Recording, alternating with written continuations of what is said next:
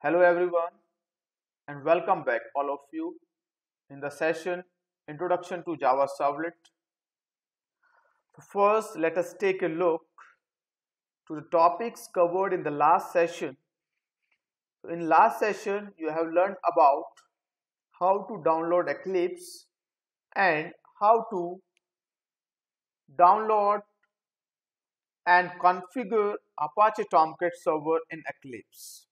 So these two things we have done in the last session, and what the thing I am going to discuss in the current session. So in this session you will learn about how to create the servlet program in Eclipse IDE. What are the steps you have to follow for creation of servlet in Eclipse IDE, and how to write the first program Hello World using servlet in Eclipse IDE. This is the agenda of this session. So first, let me understand how to create servlet in Eclipse IDE. So you can see here creating servlet in Eclipse IDE. So you can see here how to get it. So I will tell you step by step in Eclipse how to get and how to create servlet in Eclipse IDE. So first you will open the Eclipse, and Eclipse IDE looks like this. So you will go to the file, click on new, and you will click on dynamic web projects. So this is the first step, how to create servlet in Eclipse IDE.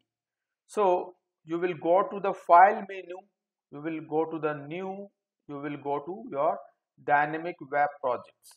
Sometimes this dynamic web projects is missing in this directory.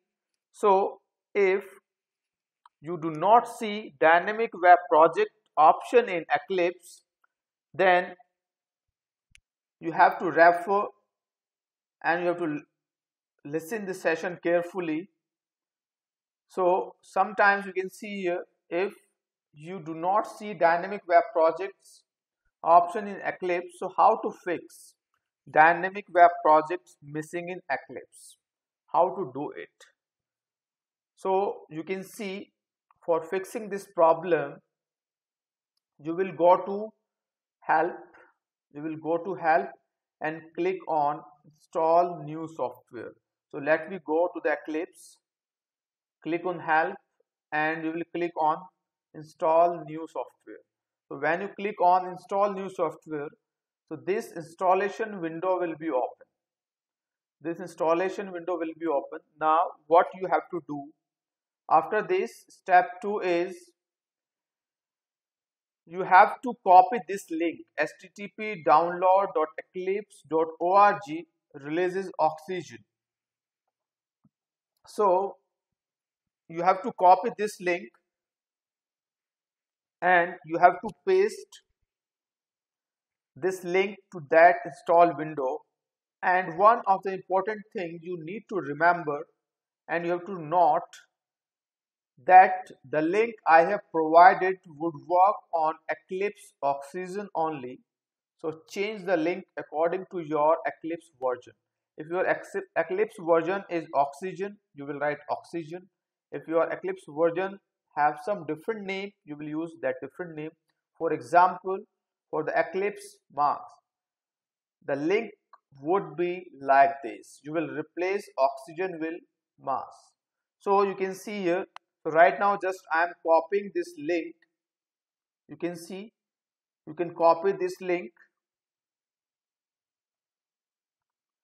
and you will open this and you will paste here, and you can find also here, you can paste here this one. When you will paste this link in the install window, this progress bar will be open like this, and it will take 5 to 10 seconds to ready it. And in this window, it will show what you want to download and install.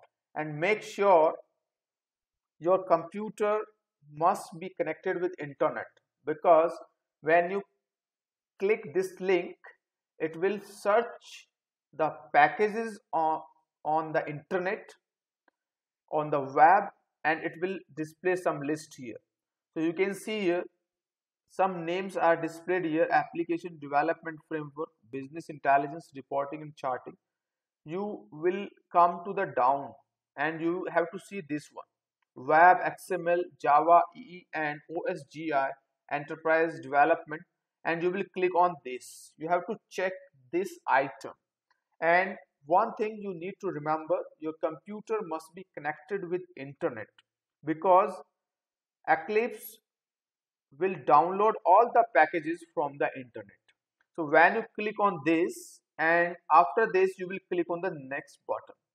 So when you click on the next button, when you click on this next button, this web.xml.java, EE and OSGI enterprise development package will be downloaded, and it will be shown here, and it will take near about 10 minutes, 10 minutes to 15 minutes according to your internet connectivity speed. And when this package will be downloaded, it will display this button finish. This finish button will be activated. When you click on finish, it will ask you to restart your computer. So after downloading this package, it will ask you to restart your Eclipse, to restart your computer also. If it will ask you to restart Eclipse, so you need to restart your Eclipse, and you also need to restart your computer. So right now I am not clicking on next button. If I will click on the next button, the package will be, or package downloading process will be start, because I have already downloaded this package. So if I will again download, it will take some time. So right now I'm not downloading this package, so I'm just clicking on cancel button. So if the Eclipse will not restart automatically, so you can go to the file menu and you can click on the restart button. So when you click on the restart, the Eclipse IDE will be restart, and it will take 5 to 10 seconds, and Eclipse IDE will be restarted. So when this Eclipse IDE will be restart, then it will looks like this, and you can check in the file. When you click on the file, you can check in new, and you can go to what, dynamic web projects. You will click on dynamic web projects. So this is the process how to fix the problem of when dynamic web project will not display in the Eclipse. So this is the process, you have to follow this. And after this, you will learn how to create the Hello World program using Servlet. All about how to fix the problem, if the dynamic web project is missing in your Eclipse. So you can see I have shown all the steps here. You need to follow from step 1 to step 4, and you can see here, wait for some time, and then a pop-up would ask you permission to restart the Eclipse. Restart it, and you would find the dynamic web project option under project list. So that is all about how to fix the problem if dynamic web project is not displaying in Eclipse IDE. So that is all about this session.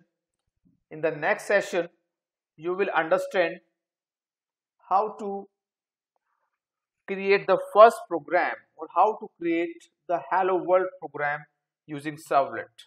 Thank you for watching this session. Thank you very much.